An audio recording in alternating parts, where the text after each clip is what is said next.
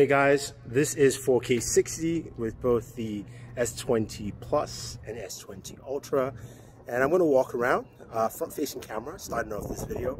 I know you guys asked for this, so I will be doing this as well as also adding the iPhone as well, trying to pay attention to what you guys want. But you know, I'm in the sun there, so I'm going to face the other way, and you can clearly see the skies, and I'm going to walk into this direction, and you get a good idea of what this camera actually does. Now I'm going to walk a little bit faster, front facing, and then let's switch to the rear.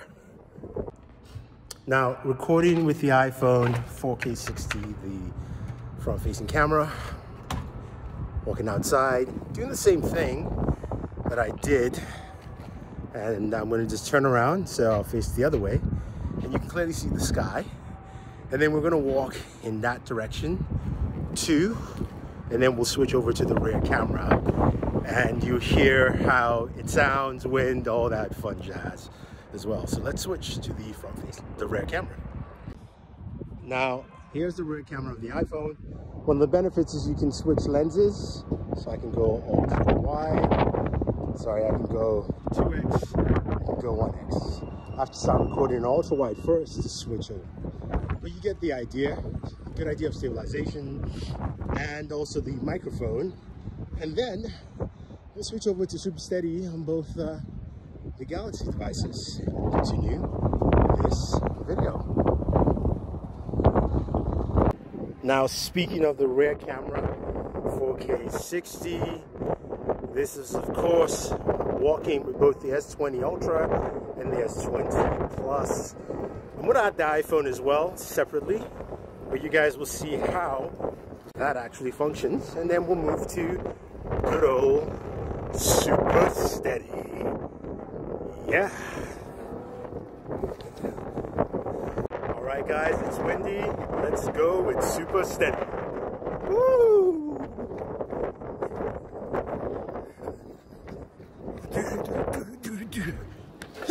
Whoa!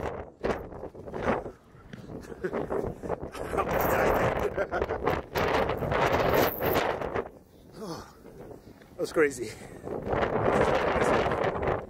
Hopefully you guys enjoyed that. So starting with the rear cameras, you can see all images look good. The S20 Plus and Ultra are sharp. Big shout out to Justin, my trainer here, for being my model in this photo.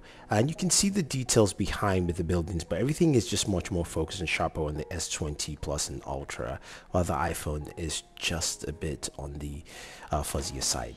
Now, when it comes to this shot outside the building here, you can see the iPhone is a little bit clearer and sharper, and also more representative to the natural colors, more contrast on the 20 Plus and also the Ultra itself. Now, when we move to our very next image here, this is a live focus portrait shot. I don't know what happened with the iPhone here, but the iPhone is also the more brighter image. There's more contrast with the 20 Plus and the Ultra, and you can see that contrast continue here again with the 20 Plus. Has more of a contrast and darker feel to it as opposed to the Ultra, and the iPhone is more representative of the natural colors. Now, going to the ultra wide, both the S20 Plus and Ultra have the wider ultra wide lens. All images look really nice and sharp. I like the details you will see around within the buildings, you know, the scaffolding on the left hand side. So all these images come out pretty well.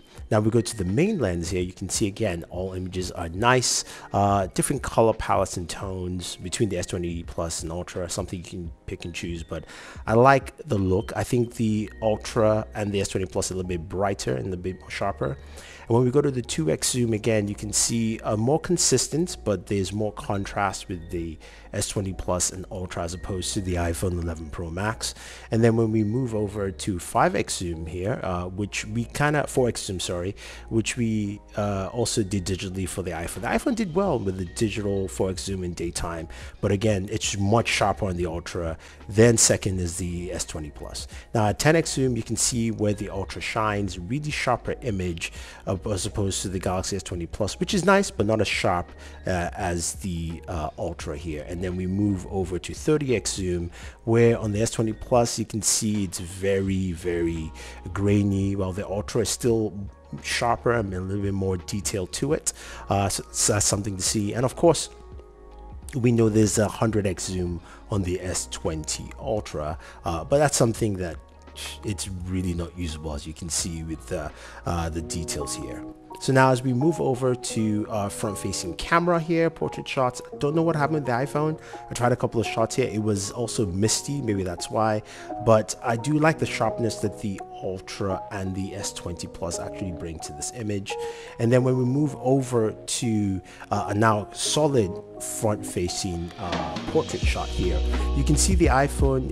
Some people will say it's true to my skin tone. Yes, it is partially, but it's also really softer image, while the Galaxy S20 Plus and Ultra is much sharper and more detailed, and it's still lightening up a little bit. But again, this is something that you have to see with cameras from the Galaxy line itself.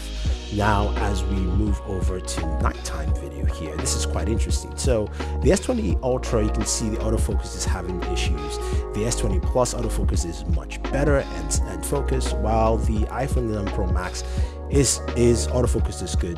The iPhone 11 Pro Max has the better stabilization at this point, but also the darker image and less clear image, while the Ultra and the S20 Plus have a much sharper image in total. So that's just something to take note here, even though the best stabilization is from the iPhone 11 Pro Max. And then when we go to nighttime selfies, the iPhone 11 Pro Max doesn't have a night mode, so it's just why I'm showing this separately for you guys here.